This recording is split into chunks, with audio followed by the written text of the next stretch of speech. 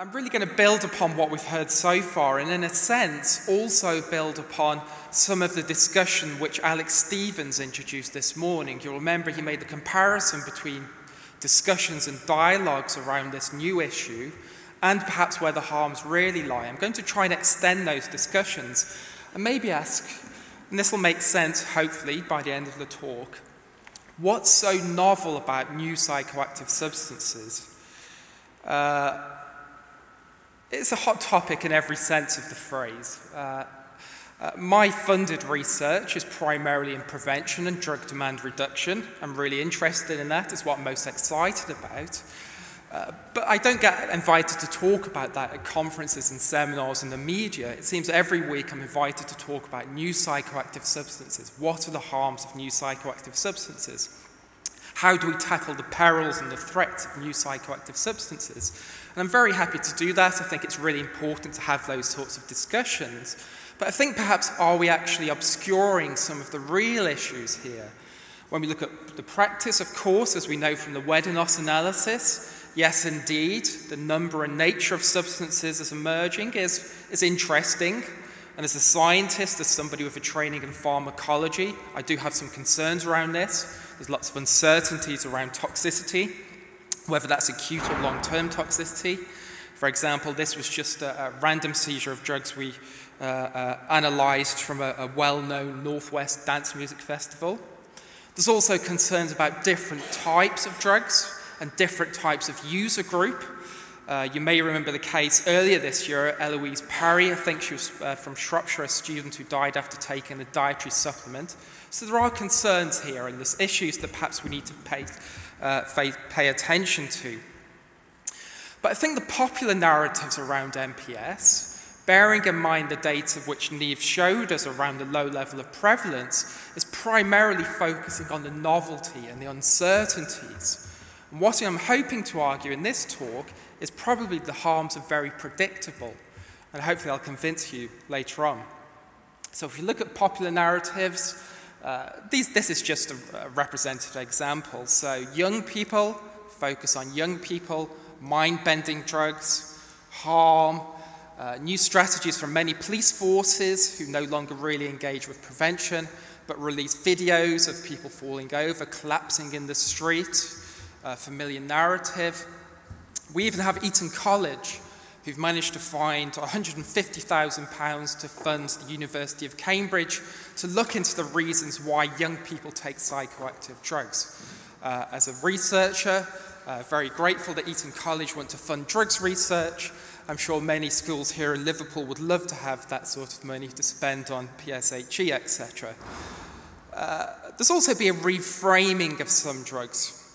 Humphrey Davy and the salons of Enlightenment London would probably be very surprised to see that his favourite laughing gas has now turned into hippie crack.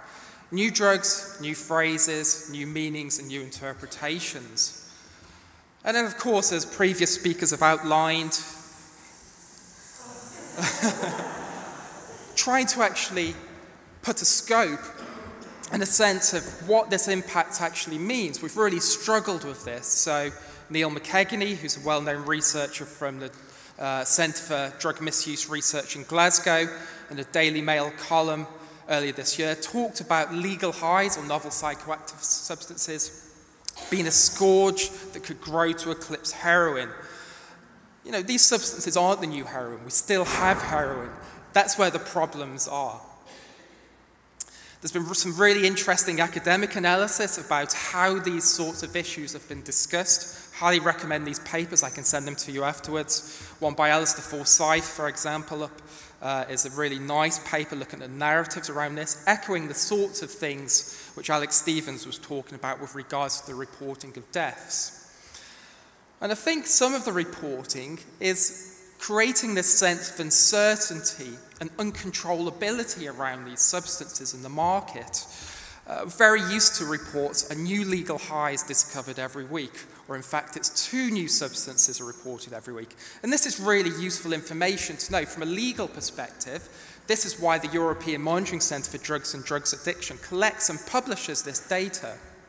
It wants to have a good sense about how markets are changing so that countries, if they want to, they can really investigate this, develop legal responses. Whether you agree with those responses is another issue. So it has really important legal purposes and monitoring.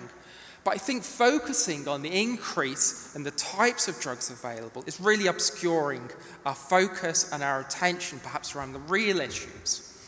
And I think largely this taps into a sense that we have around risk illiteracy, where we're unable to make sense of the scale, probability and likelihood of harm, whether this is with respect to drugs, whether it's respect to the potential fallout from nuclear explosions or fracking, for example. As a society, as an individuals, we don't really have a good sense or a good handle of risk. We can't talk about risk and we can't relate risk to meaningful activities.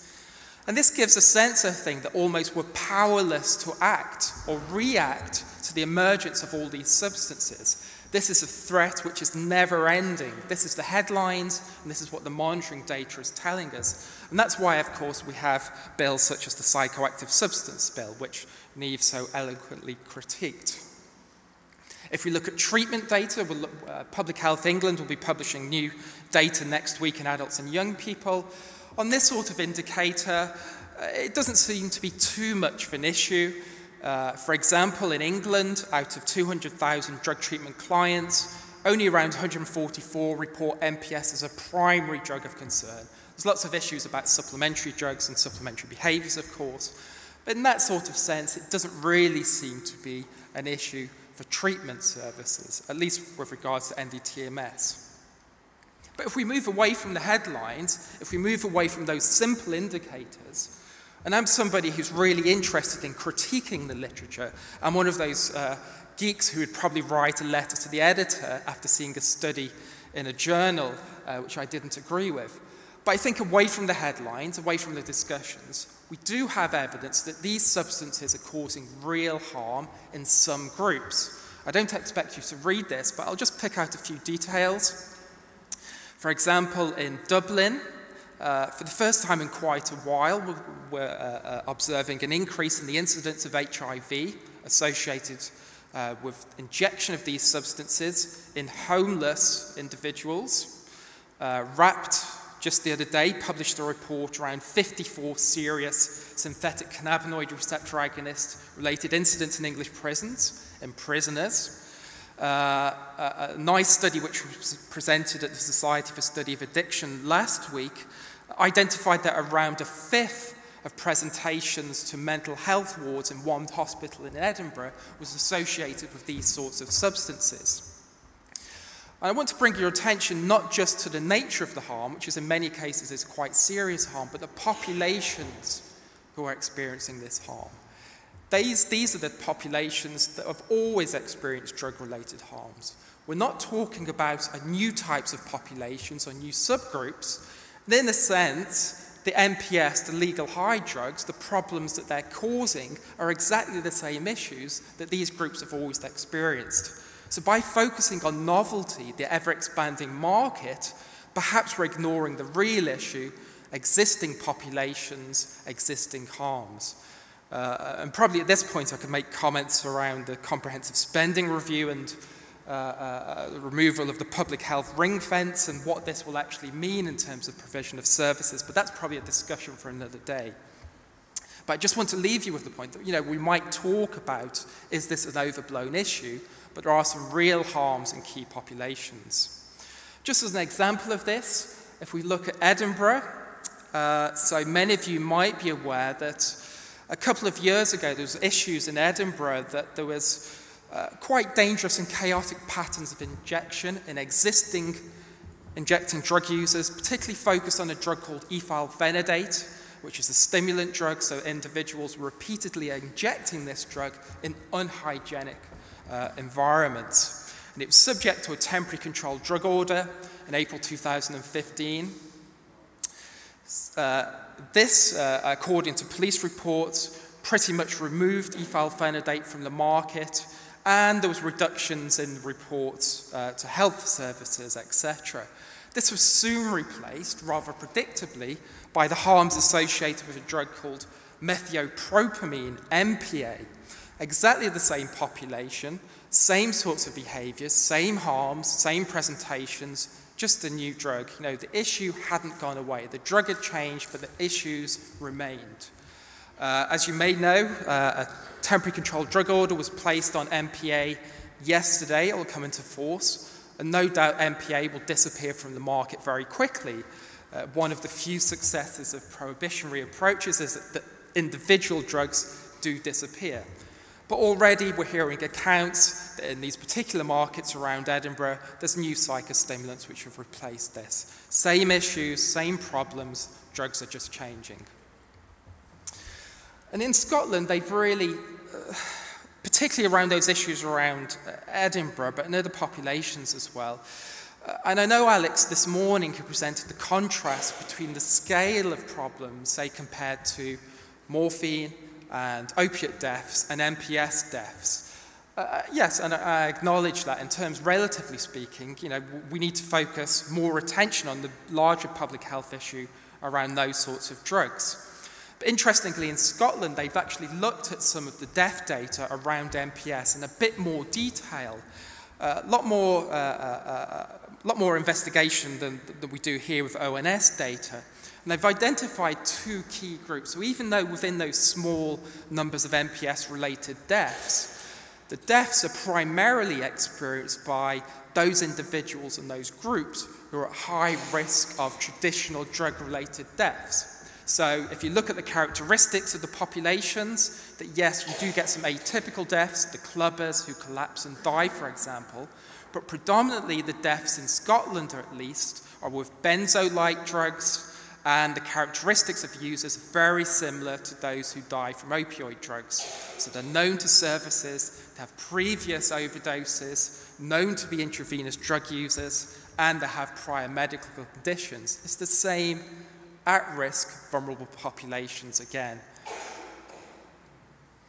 So some of the work that we've been doing, particularly in the Centre for Public Health, but lots of interesting work going across the country, and I know Michael and Elle and colleagues have been doing some really interesting stuff in Greater Manchester.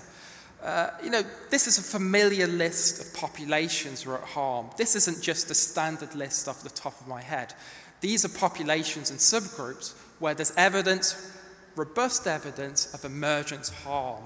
And this is really where we need to focus upon with our services and responses. The rhetoric might be around young people, protecting young people and school children, but that's not really where the harms are being experienced with regards to these drugs. Other work which we're involved with in collaboration with the European Monitoring Centre in Lisbon is to try and understand what are effective health responses, and we're hoping to report on this data possibly in the early new year, with a full web resource being launched around about April or May next year. And this is trying to bring together guidance and best practice and evidence about how we respond and reduce these health harms in these key populations.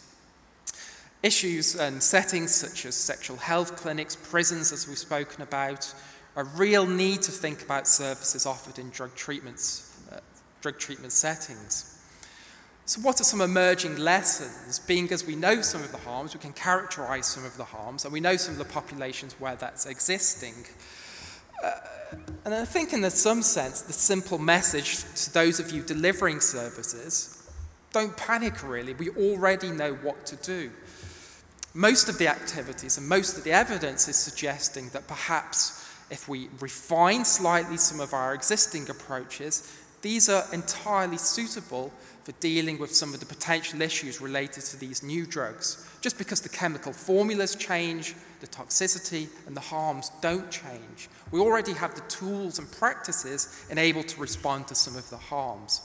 Some of the key messages for me, and this is a message which really shouldn't be lost, and I know this is a strong message for this conference, is that classic harm reduction components are absolutely vital. And some of the things, perhaps a lot more focus needs to be placed around the role of needle and syringe programs, particularly around equipment sharing and injection hygiene.